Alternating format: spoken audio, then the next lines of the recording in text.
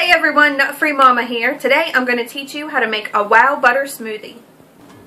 First we're going to start off with our ingredients here. We're going to need 1 banana, a half a cup of milk, 1 teaspoon of Wowbutter, and 3 ice cubes. Okay, that's all here in our blender. Now we're just going to go ahead and blend that. Okay, when it's all blended it will look something like this. Let's go ahead and pour it in a glass and give it a try. Let me get my taste tester. You want to try it? Yeah. Thank you.